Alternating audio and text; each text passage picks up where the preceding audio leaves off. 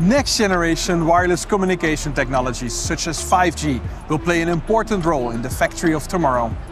During the development of the 5G standard, industrial requirements were taken into account for the first time. This resulted in a specification which will unlock its capabilities step by step to provide a reliable wireless connectivity with low latencies for various industries. Especially, the possibility to set up private 5G networks brings a real advantage to discrete manufacturing, process industries and utilities. Those networks can be adapted to cater the specific needs of the different applications. On the SPS in Nuremberg, we showcased the prototype of our private industrial 5G infrastructure.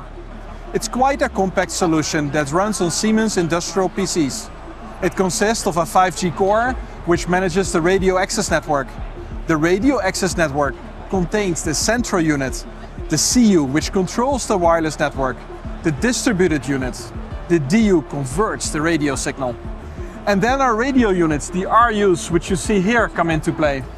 They transmit the 5G signal and make it available for the end devices. All together, the 5G core, the CU, the DU and the RUs make up the 5G infrastructure. Now all kinds of 5G end devices can connect to this local 5G network. Like for example our industrial 5G routers, Siemens MUM853-1 and MUM856-1. And this is not all.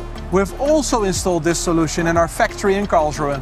There we have connected an intralogistics application with an autonomous mobile robot to the manufacturing network.